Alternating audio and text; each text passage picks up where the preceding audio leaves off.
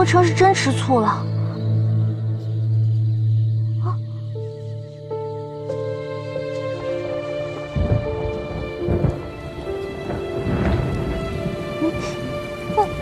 怎么还下雨了呢？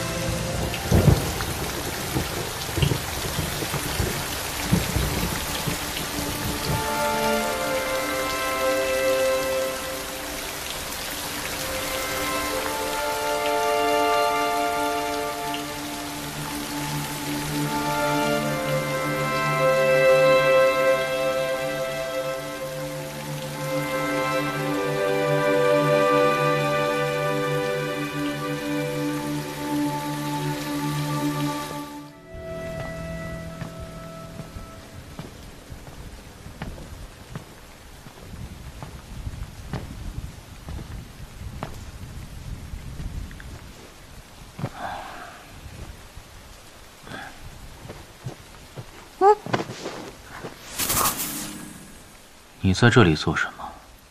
这句话应该是我来问你的吧？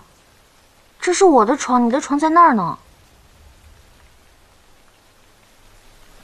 哦。其实你早就回来了吧？我说呢，我都找了1个下午了，连个人影都找不着。这现在连床都躺错了，莫非是睡迷糊了？我在外面散步，忘了时辰。 刚回来，没留神躺错床了。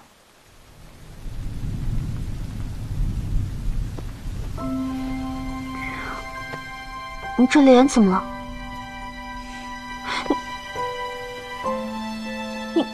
你到底干嘛去了呀？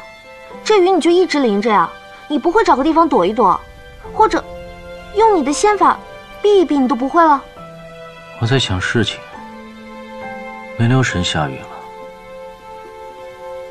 查查还真是神算子。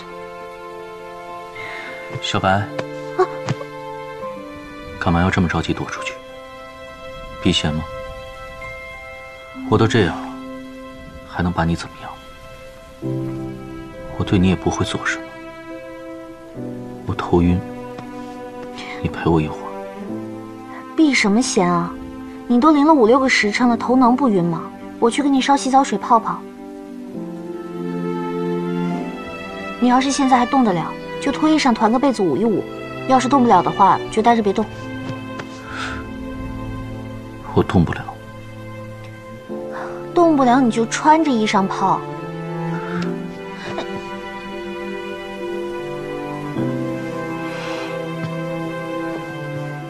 又能动了。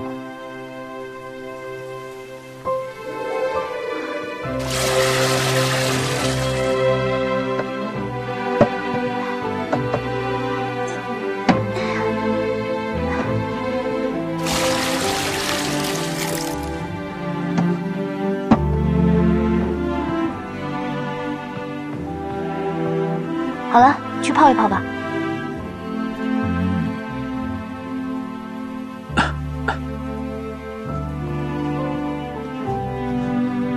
身子这么烫，是烧糊涂了吧？来。哎呀，我头晕。啊！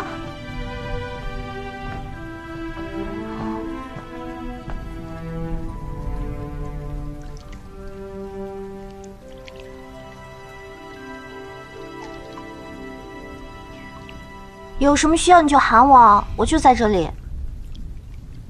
小白，我在散步的时候，想起从前的事。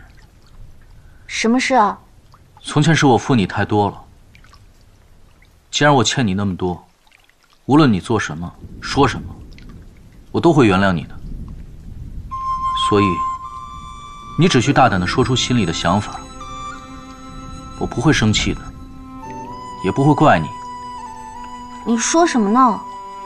今天你对沈烨，倒不像是在做戏。我既然要按照阿兰惹的轨迹走下去，那我势必得把戏做得真一些。你说过，你觉得阿兰惹对沈烨的感情令你十分动容。是啊，我是说过，那又如何？所以你是太过于的投入阿兰惹了，已经开始喜欢上他了。你说什么？你早就已经不是在扮演阿兰惹了，你已经是真心的喜欢上沈烨了。是从什么时候开始的？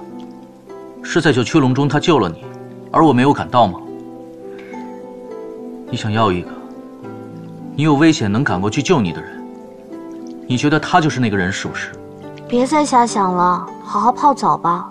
说些什么乱七八糟的话。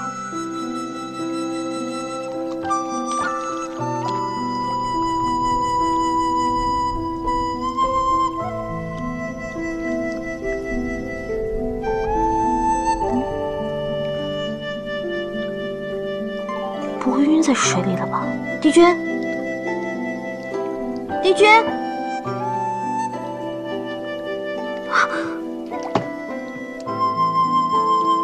帝君！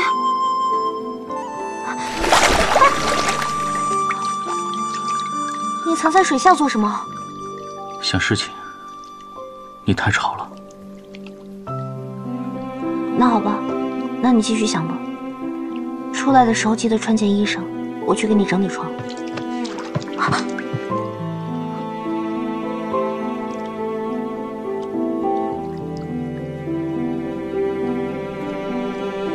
沈烨他哪里比我好？这我可没比较过。